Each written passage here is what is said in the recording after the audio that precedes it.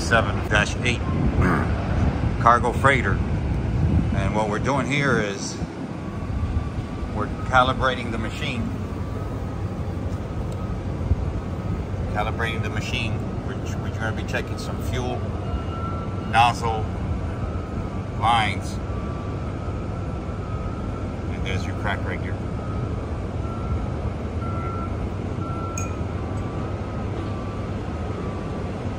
That's our stand-up swing.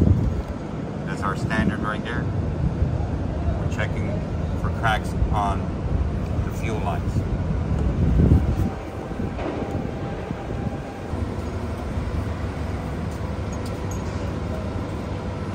It's, I believe, a 10-foot ladder all the way up. This could be a thumbnail, right? 10-foot ladder.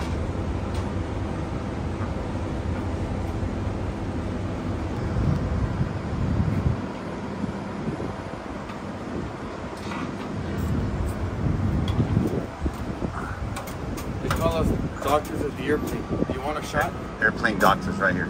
Boom. About to inject the airplane with some good old glycerin. Deep up inside this engine right here. And we're doing a little thing right there.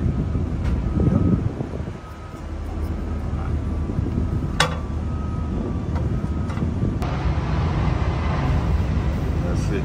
Checking for cracks. That fuel line right here. There's the crack right there. See, sticking up vertical line. There you go. Welcome, high bypass turbine engine. We're doing an inspection on, as you see in the video. All right. Changing an engine here, guys. GE NX for next generation. 747. Ahorita me subo.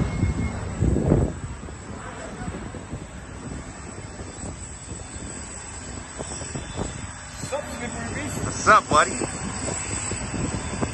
what I'm talking about. So we got 4 chains. We're missing one right now. Come along, they got it. And brings up the engine, leaving the trailer behind. All the way to the top. See? Yeah. This is fresh from overhaul shop.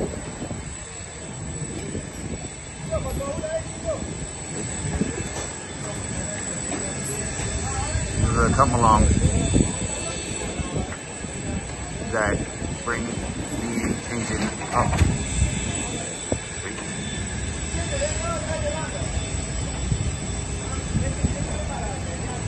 There you go.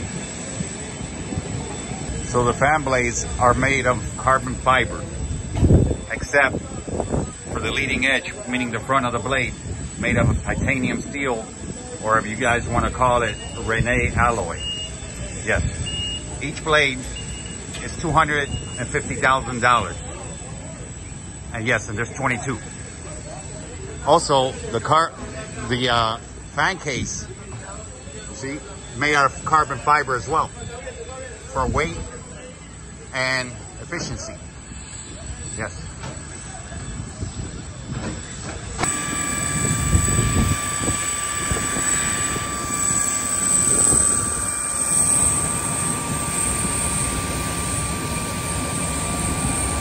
Goes, guys. We're gonna do an operational check of this engine that they replaced the new engine on the wing.